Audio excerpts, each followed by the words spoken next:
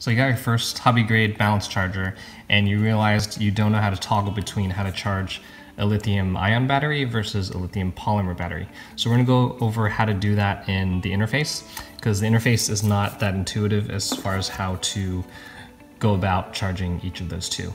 So chances are if you're watching this, you probably have the SkyRC B6, which is the blue version of this, but pretty much every balance charger has the same interface, whether or not it looks like this or not.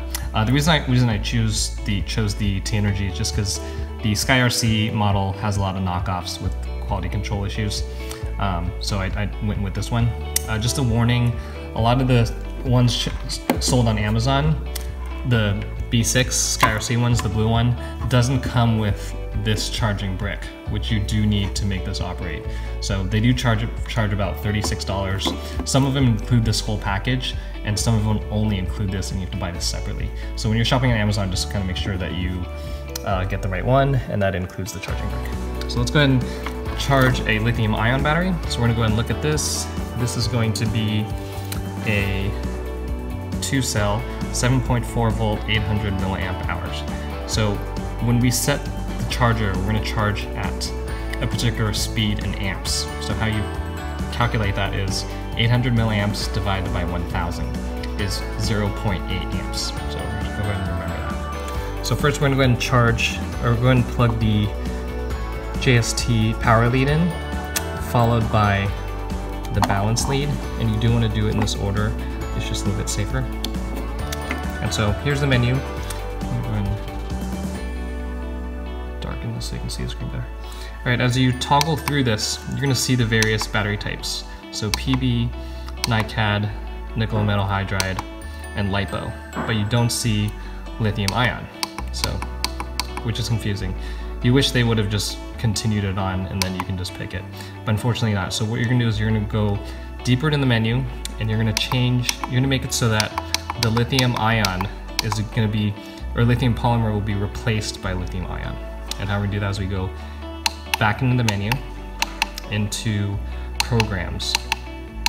Once you see programs, you're going to click select, and then you're going to click that again. When you see this flash, you're going to toggle this, and you're going to see LiPo turn into lithium ion. So there's lithium ion. There's actually 3 choices: LiFe, lithium polymer, and then lithium ion. So once you get what you want, click enter, and again you're going to go back to the menu, and then you're going to use the left button, and where we saw lithium polymer, we're going to see lithium ion.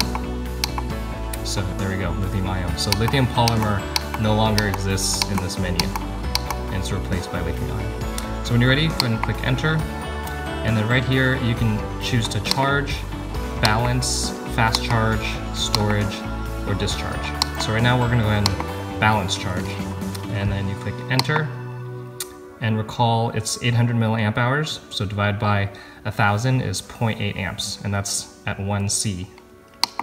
Press enter, and I know it's a little confusing because the battery itself says 7.4 volts, but this is correct, and this is 2S. So we're going to toggle through just so you see other choices. If you have a 3-cell battery, it'll be 10.8 volts. If you have a 4S lithium-ion battery, it'll be 14.4 volts, etc. until 6S. So we're going to go back because this is only a 2-cell battery. Press enter until nothing's blinking. You're going to hold this down for just a couple seconds. It's going to check the battery, and when you see this screen, you're going to press enter one more time. And here there's just a summary. Lithium-ion battery actually just says lithium, and then it's 2S, and it's charging at 0.8 amps, and you are balance charging right now. This is the duration of time that has elapsed since starting the charge. This is how many volts that have been put into the system, and this is the total voltage in the battery currently. If you press enter, you can see per cell. So there's 6 numbers here, but 4 of them are 0 because we only have 2 cells. So the first cell is at 3.78 volts. The second one is 3.79 volts. So we'll go ahead and just keep this here. We're gonna pause this by pressing the menu button, and we're gonna unplug the balance lead first, followed by the power connector. Normally you do want to pull it by the connector itself and not the lead, but this is a little tight, so I am pulling that cord. So the next one we have here is a lithium, oh, before I forget.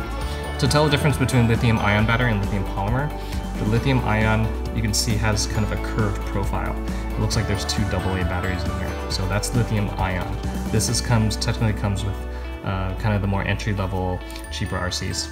And if you're moving up or upgrading, you're gonna have a lithium polymer battery, which is basically a rectangular pack. So in here, there's two cells. So we're gonna go ahead and look at the specs here. And this one we have a 7.4 volt, 1100 milliamp hours. So 1100 divided by 1000 is 1.1. So we're gonna charge it at 1.1 amps. So same thing, we're gonna go ahead and plug in the power lead first, followed by the balance lead. And again, here we're gonna have to go back into the menu to program so that we can change where it said lithium ion to lithium polymer. So program, enter, and then right click. You're gonna click this until you see that flash. Then you're gonna click right until you get lithium polymer. And we're done, you press enter. And you gotta go back to the main menu. And then you're gonna press left. And where it said lithium ion should say lithium polymer now. So it does say lithium polymer. So we're ready to go. Again, we press enter.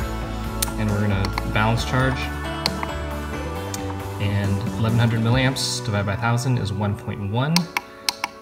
And you'll notice, or you can press right to go higher.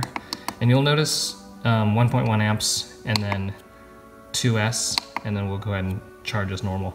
But one thing to note is that if you're going to storage charge, you cannot storage charge faster than 1 amp. So no matter how many times you press this, 1 amp is gonna be the highest. So even though we have an 1100 milliamp hour battery, we can't storage charge it at 1.1 amps. But that's pretty much it.